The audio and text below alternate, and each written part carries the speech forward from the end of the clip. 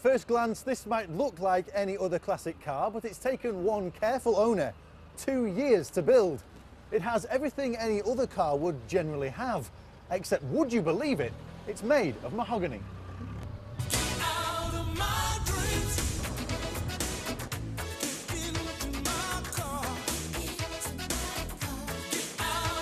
Former cabinet maker Mike Morris decided to build it after seeing something similar as a teenager, and now it's his pride and joy. It's just a personal thing. I just wanted to see if I could do it, that was all. Not for any profit or particular reason. Based on a Triumph Herald, the metal subframe is original, but everything else has been stripped down and rebuilt. Held together by thousands of wooden pins, it's just passed its MOT. I think it's absolutely fabulous. Absolutely. The workmanship's unbelievable. It's fantastic craftsmanship, a work of art. The finish is absolutely out of this world. Personally, I think it's worth it because I've achieved what I set out to achieve, and that's what I wanted. It's a one-off. There's nothing else like it.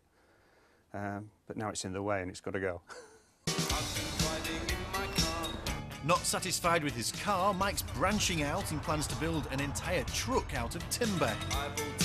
Something he's been pining for since he finished the Triumph. But don't sit there and willow in self-pity at not owning a masterpiece like this. Mike plans to sell it to fund his next venture. Hello. Mark Tattersall, Granada Reports, Thornton Cleveley's.